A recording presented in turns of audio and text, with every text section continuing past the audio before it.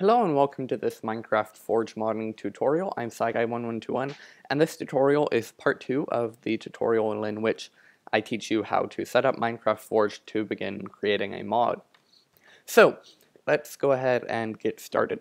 We're going to go into our MCP tutorials folder that we created in the last episode, and from here we're going to go down to source and then Minecraft, and we're going to create a new folder called assets. And inside of this folder, we're going to put our mod folder. Now, you need to name this the name of your mod, but make sure that it has no spaces and it's all lowercase. So we're going to call it tutorial, and you can call it whatever you want so long as it follows those two rules. Now we're going to create a new folder inside of here, and I'm just going to call it common.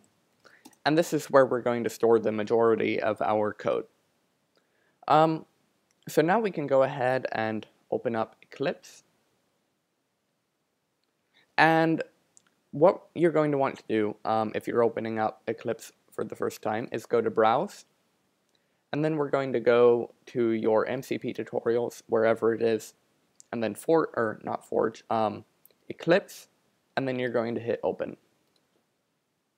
And then just hit OK, and it'll load up Eclipse. Now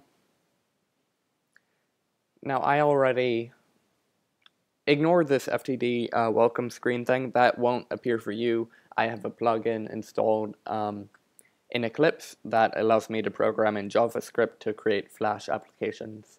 But anyway, now if we go into Minecraft source in Eclipse, you'll see we have assets.tutorial.common. Now one thing I like to do is I like to have line numbers in Eclipse. It helps with debugging a lot. So we're going to go up to Eclipse, Preferences, and then go into General, Editors, Text Editors, and then Show Line Numbers. Hit Apply, and then OK. Now we can actually begin programming. So I'm going to create a new class, and I'm going to name this Tutorial. You can name it whatever your mod name is. And we're going to go ahead and hit Finish. By the way, if you do not know Java, I would recommend you go ahead and learn it.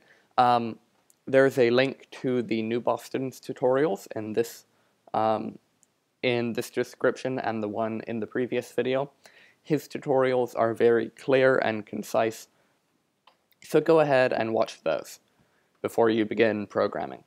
Or modding, sorry, not programming.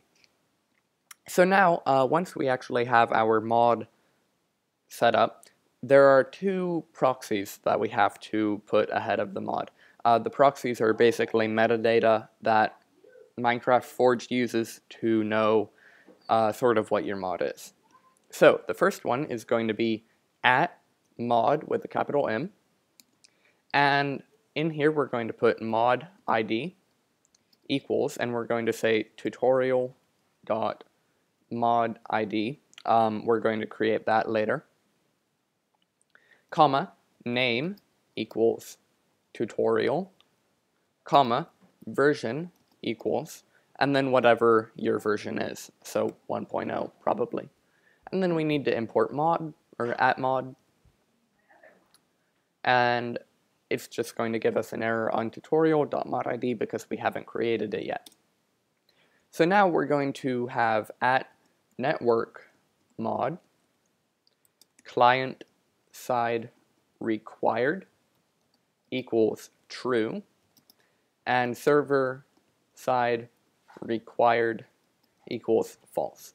If you're creating a server mod, then you would probably reverse that or make them both true. And then we're going to import network mod. Now, inside of our class body, we're going to create public static final string mod ID, and we're going to call this tutorial, or I cannot type today, tutorial. Now, this mod ID has to be unique in such a way that no other mod will be using it, because if two mods have the same ID, we're actually going to make that lowercase. If two mods have the same ID, then Minecraft is going to get them confused a little bit.